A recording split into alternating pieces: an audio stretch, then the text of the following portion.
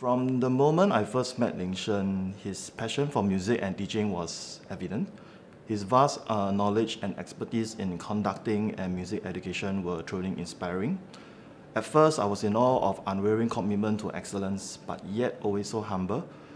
I admire his ability to instill discipline and high standards while maintaining a warm and supportive environment.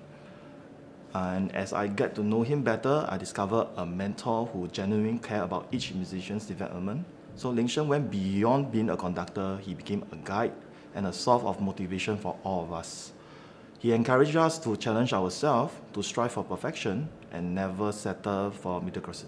His words of wisdom and guidance resonate deeply with me, shaping not only my musical abilities but also my character, especially when he always say, "Ben, give me a chance," when we are the one who did not play to his expectation. I guess it's the many hours drilling on harmony, tuning and balance. He will spend a large portion of the rehearsal playing lots of harmony exercises that he arranged and focus a lot on tuning and sound balance. That had actually taught us persistence, resilience and patience. On the musical side, I learned a lot on how to actually listen to each other and adapt when playing in an ensemble. I believe Mr. Lin was very sensitive to sound and harmony that without knowing, through his rehearsals, I sort of developed a keen sense of hearing that I am now very particular about. He has a special way to describe sound as a band.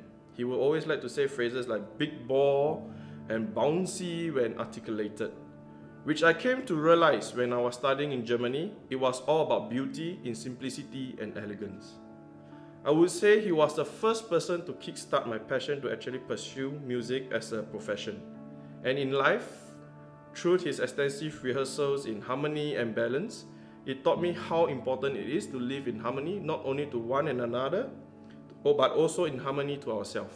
With Mr. Lin, some of the fondest memories are really, sometimes sitting in for his rehearsals and just listening to how he rehearses the band. I mean, he's just an incredibly nice person.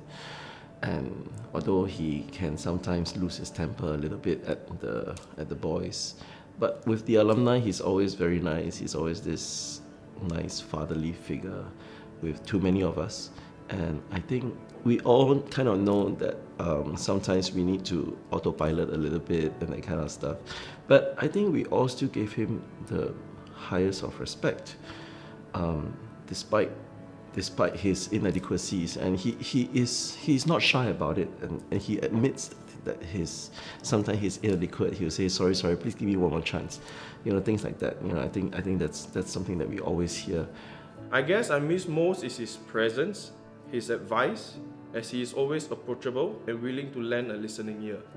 Of course, his many famous quotes like "Ben, give me a chance," "rushing to Holland, why are you rushing?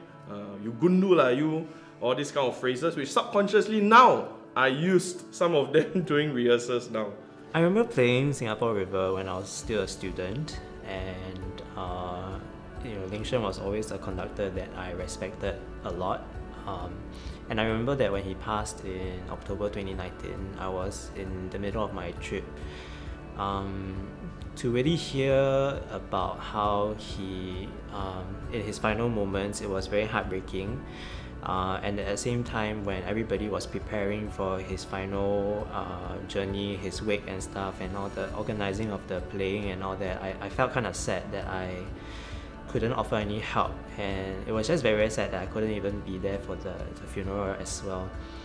So when it came to this point of arranging Singapore River, I kind of jumped on it.